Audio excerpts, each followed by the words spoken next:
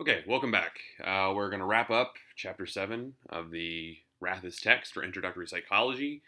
Chapter 7, of course, is on a broad range of topics that fall under the umbrella of cognitive psychology. And so our last topic, we'll be looking at the subject of intelligence, a subject that is, even to this day, a subject of great debate in the field of psychology, especially if we're considering the question of whether is intelligence a singular ability or is intelligence a collection of abilities, or can it be expressed in a multitude of ways or a multitude of abilities? So a debate that still rages on. So how do we define intelligence? Well, a lot of definitions go strictly back to problem solving. The Rathus text, of course, talks about the ability to understand the world and cope with challenges. And really, to me, that's a fancy way of saying, especially the cope with challenges part is, problem solving, because problems are just another word for challenges that we have to deal with. Again, whether they're literal math problems or problems of deciding what to eat each day, or larger problems of deciding what to do with your life, career, and school-wise. I mean, we're always sort of encountering problems and challenges, and how we understand the world oftentimes determines how we deal with those challenges. So there's a lot of sort of overlap there. A lot of how we think about intelligence in the Western world is linked to achievement, especially with things like academic achievement and occupational status. We associate people in certain positions with high intelligence, doctors, lawyers, professors, anybody who has to go through a lot of schooling, for example, we associate oftentimes with intelligence. And that's not to say they aren't related. There is a strong correlation between intelligence and academic performance, but it's not always the case. There are a lot of other factors that go into it as well. There's a lot of motivation, a lot of non-cognitive, non-intelligence factors that play into that as well. So it should be noted. So some different theories about intelligence. The first one we're going to look at is Charles Spearman's theory of intelligence.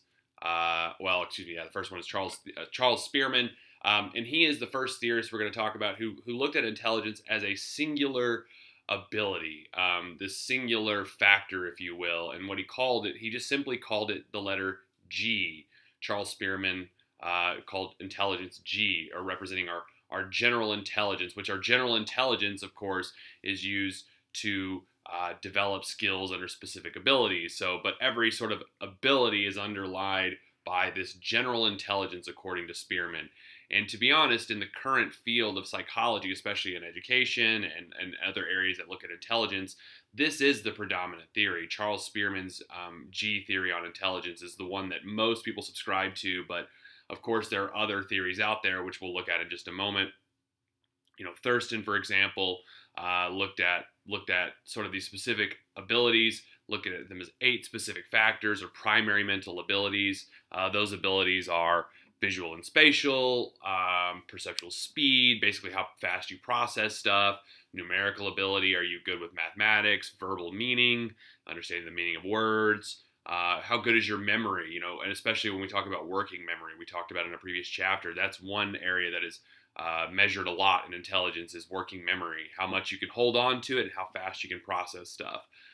Word fluency, how quickly you can think of words, if you're performing crossword puzzles or Sudokus or rhymings, things like that. I know Sudokus are not words, but puzzles like that kind of, you have to think quickly.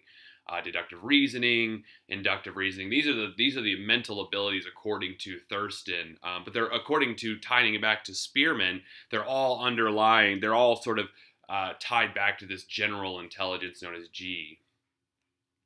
Now, other theorists like Howard Gardner, for example, argue that what about multiple intelligences? There's a number of different ways to be intelligent. However, some people have criticized theorists like this. The response is, well, do the talents that, these other ways that you're talking about being intelligent, do they represent intelligence, or maybe just special talents that are, again, tied back to this singular intelligence called G? Howard Gardner, I think the last time I checked, he proposed there's 12 to 13 different ways that people can be intelligent, but I think only like 8, 9, or 10 of them have been verified, so not even all of them have been verified. Like kinesthetic intelligence, like with your body, being an athlete, intrapersonal, interpersonal, mathematics, naturalism, being a scientist, things like that. So a number of different ways that people can express their intelligence. So again, are these actually intelligences? Are they a different way of expressing this general intelligence? That's still a debate that goes on to this day.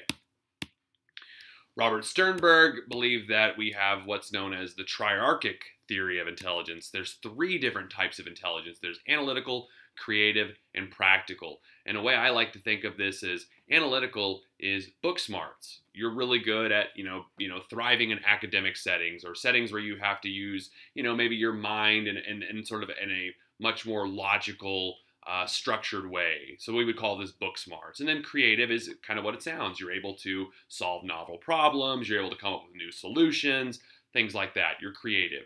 And practical, this is street smarts. This is being able to work within your environment, work with people, kind of navigate problems as they come. Maybe not always in the same logical, stepwise manner that you would in an academic setting. So, this is kind of more like a jazz. There's a little more jazz to this, a little more improvisation. So I think analytical is book smarts, practical is more street smarts. Oh, and it literally is called street smarts there. Sorry. I thought I was being original there, but apparently the textbook also refers to it as street smarts. Sorry. But here's what this might look like. Analytical intelligence, solving problems, comparing, contrasting, a lot of stuff you're going to be doing in academic work. Creative intelligence is inventing, discovering, theorizing, synthesizing, developing new things. And then practical intelligence is, kind of working with people. A lot of that has to do with working with people. Not always the case, but that's kind of what it's referring to, kind of working with the general public. Okay, let's see. Truth or fiction? Street smarts are a sign of intelligence. We kind of already just talked about this, but go ahead and pause the video and see what you think. The answer is true. Welcome back. It is true. Street smarts are a big part of. I think they're. You hear this all the time. You see some. This person has book smarts, but they don't have street smarts. Well, or this person has street smarts, but I think most of the time we probably have both. It's just when we're used to maybe one environment or the other, we kind of express one or the other. So. Another area, sorry, kind of digressing a little bit, another area of intelligence that doesn't get talked about enough is emotional intelligence. We always talk about intelligence as this thing that goes on between our ears, and yes, that is important to be smart in terms of, being creative and being able to solve problems. But a big problem that I think a lot of people have is understanding and navigating emotional situations, whether it's our own emotions or understanding other people's emotions.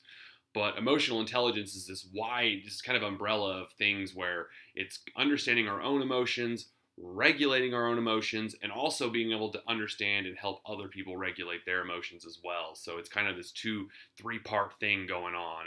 It's knowledge of self and helping ourselves, but also helping other people. And I think this is we teach intelligence. We preach intelligence a lot, IQ, but we don't do a lot in terms of teaching EQ, emotional intelligence, or your emotional quotient. Because I think if we, those are important skills to have because, it helps us cope with times when they're not easy, when we're stressed, or even when we're depressed, or when things just feel like we're out of control. If we can really gain some insight and learn how to control our own emotions, man, that's solving a big problem for a lot of people.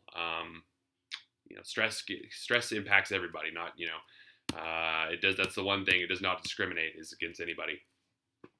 Okay. Creativity, intelligence is also linked to intelligence. These two ideas are connected. There's a lot of correlation between people who are creative also having high intelligence. Well, largely it's because of how we define intelligence, its ability to solve problems. And people who are creative typically are better at solving problems. They come up with newer ways to solve problems or different ways to solve problems.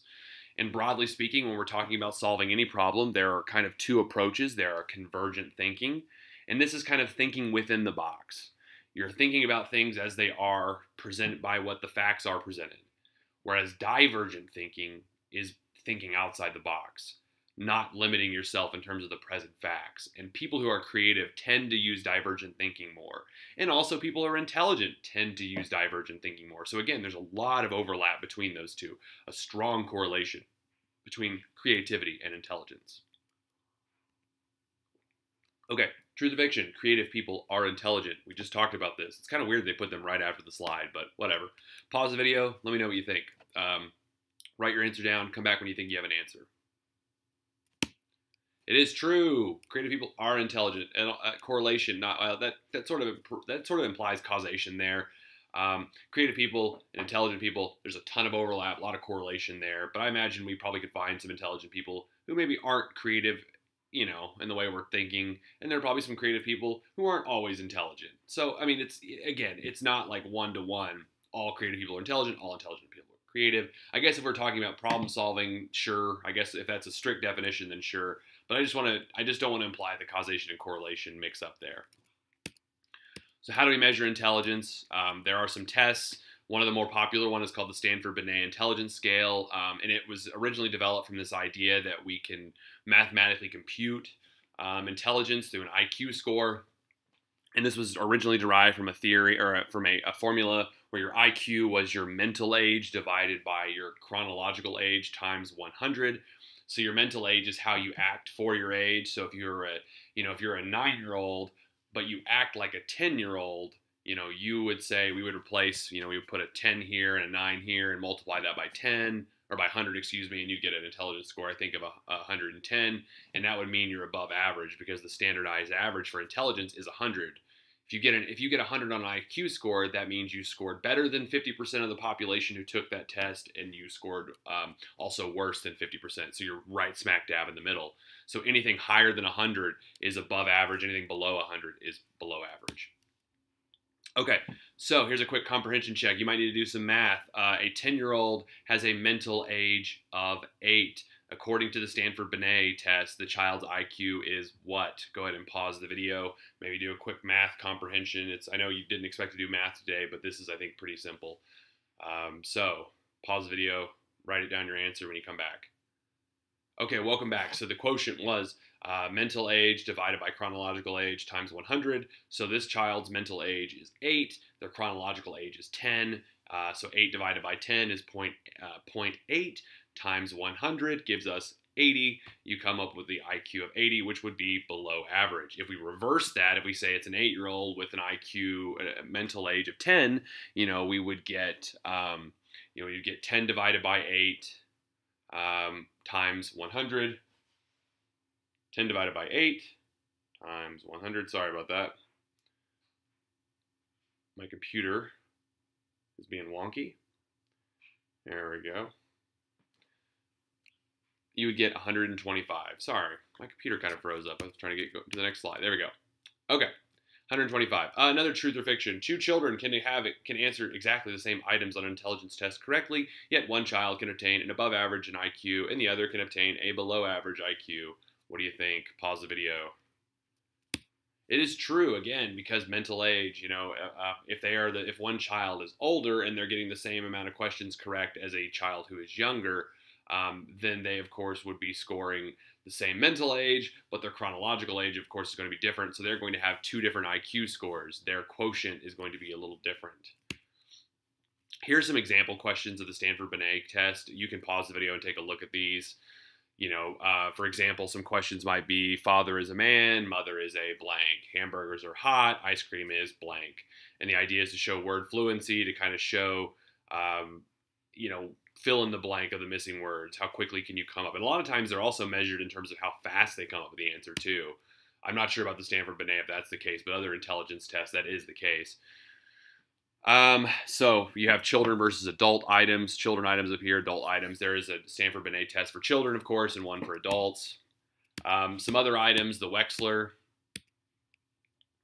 The Wechsler, I think there's some items on the next slide. Yeah, there's some items on the next slide. That's a really popular one. This is a really good, you have a bunch of different subtests that measure the different areas of IQ, like word fluency and memory, especially working memory. And a lot of it is graded in terms of comparison to other people. All of these intelligence tests are comparative. It's everybody who's taken the test, you're comparing to each other and put on percentile scales, and that'll make a little more sense in a minute. So anyways, here's some example items, of the Wechsler. Oops, sorry about that. You have a block. This is a part of the design. I've actually taken this part of the test myself. The block design, where you get a bunch of blocks kind of like this here, and you're shown a picture like this, and you have to quickly, as quick as you can, take these blocks and make them look like this picture here. And you're judged not only on what the picture, the outcome looks like, of course, but also how fast you do it. It's, there's kind of this idea of working memory, being able to solve problems mentally and kind of put things together. So IQ scores, as I mentioned earlier, are measured. 100 is the average. So if you scored 100, you would land right here. This is known as a normal distribution or a normal curve, and this is how intelligence scores are plotted based on standard deviations, which you don't need to know about. But each one of these little blocks here is a standard deviation. And as we go one standard deviation away from the median, or away from the center, this way we're going up in intelligence scores. If we go this way, we're going down. And notice how the graph gets smaller and smaller as we get closer to like 130 and above. I mean, we're talking about a very small portion of people who score that high on an intelligence test. That's considered genius and above, or superior, however you want to describe it. And the same thing with the opposite side.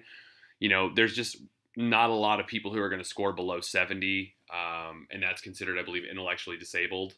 So, most people tend to score here. Most people score here in this purple area, either one standard deviation to the left or one to the right. So the vast majority, and the numbers reflect about 85% will score here, and the rest are in the tails. Intelligence tests are measured, or intelligence, like most tests, are measured in terms of reliability and validity. Reliability just means, is this measuring what we mean? Or excuse me, are the scores going to be similar for test retest, for example? Like if I give you an IQ test today, and you get 110 on it, and I give it to you a week from now, like we would expect you to get, or maybe a month from now, or 6 months from now, we would expect you to get a similar score if they are reliable, and if it's a reliable instrument. But if you went from like 110 to a 75, unless something's going on in your life that we don't know about, we might start to question the reliability of that instrument, especially if that's happening with a lot of people, if not just one person, but a lot of people. And then validity is, hey, does this measure what we actually intend to measure? Are we actually measuring intelligence, or are we measuring something else? And so, you want to see how much your test correlates maybe with current existing instruments like that measure intelligence. So, if somebody were to come up with a new intelligence test that's like the Stanford Binet, well, you want to make sure that your scores correlate with the scores of the Stanford Binet. Then if they don't, then you might have some problems with validity. Now, there's also a concern that intelligence tests in the past have been culturally biased. So, especially against students who come from lower socioeconomic backgrounds or racial ethnic minorities. So now we see tests that are considered culturally free biased tests, where you don't have, I think there's some example. Yeah, exactly. Here's an example. What comes next in this series, and you have to choose from all of these. In the past, there have been intelligence test questions that ask children things like, describe playing croquet, for example, as an intelligence test.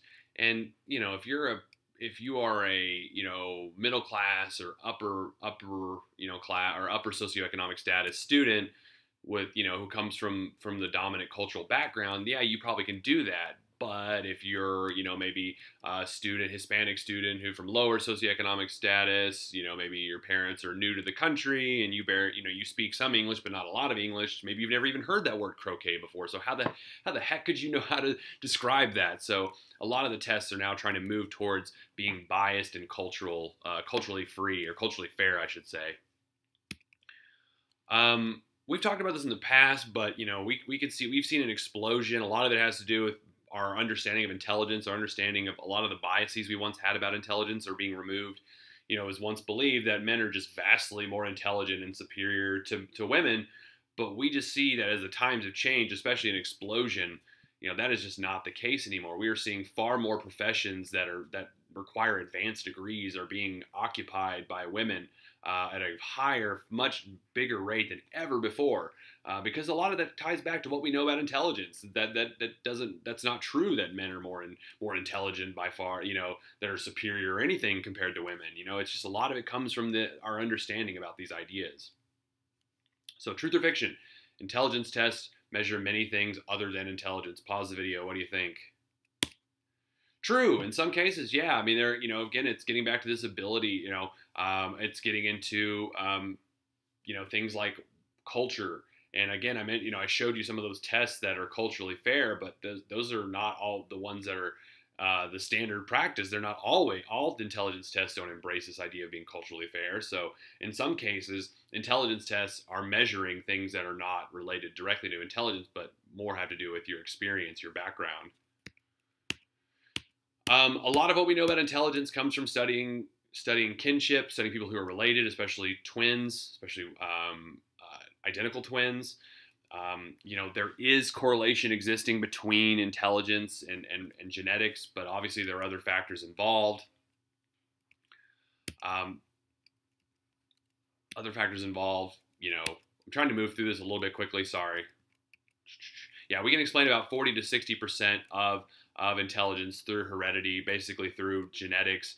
But that leaves a large portion of intelligence getting explained by other factors, including environments, including the friends you hang out with, the food you eat, all the things other than just the genetics that go into it. So there's a lot of factors at play. It's not just simply you're born with intelligence. Obviously, some people are given kind of a leg up because maybe you have two really smart parents, two really intelligent parents.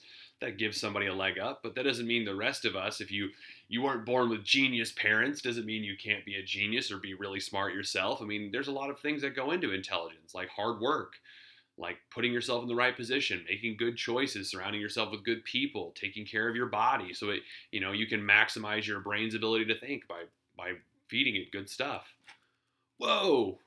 Why did the figure go away? There it is. Sorry, the figure disappeared. I hope y'all saw that too, because for some reason the figure was not there. But this is showing the connection between intelligence and IQ. We see a pretty large portion of it when we talk about identical twins who are reared together. We can explain a lot of their intelligence based on heredity. Identical twins who are reared apart, the number starts to get smaller. But as you can see, it just kind of gets smaller and smaller for the most part. Environmental factors play a huge part in it. The home environment you have. Do your parents read to you? Do your parents have stimulating materials in the house? How much good food do you have in the house? Are you sitting in front of a TV all day, or are you doing stimulating things like going to a museum or going to the park or playing outside? What kind of schools are you going to? Those are things that have a profound impact on our intelligence. So genetics are important, but they are not everything by any means. An interesting trend in intelligence is that intelligence scores, for the most part, just kept rising and rising and rising from the years 1947 to about 2002. We kind of see some leveling off at that point. And a lot of it we think has to do with social and cultural factors, like people have more access to information. Obviously, in the 90s and into the 2000s with the internet explosion, we see advent of better dieting for the most part, although we can make a case that's not always true. Just the quality of life is risen overall for people during that time, at least in the Western world. We're talking about, North America, Europe, probably more affluent areas, of course. So again, there's a lot of factors that are involved in that. There's some genetic factors in terms of intelligence, genetic factors, what you inherit from your parents, your environment, and also socioeconomic factors like, access to good schools, your motivation. All kinds of things factor in terms of intelligence or whether you express intelligence. So that is really it for chapter number 7. We covered a lot of ground in chapter 7. We looked at sleeping. We looked at, I'm thinking about chapter 4. I apologize.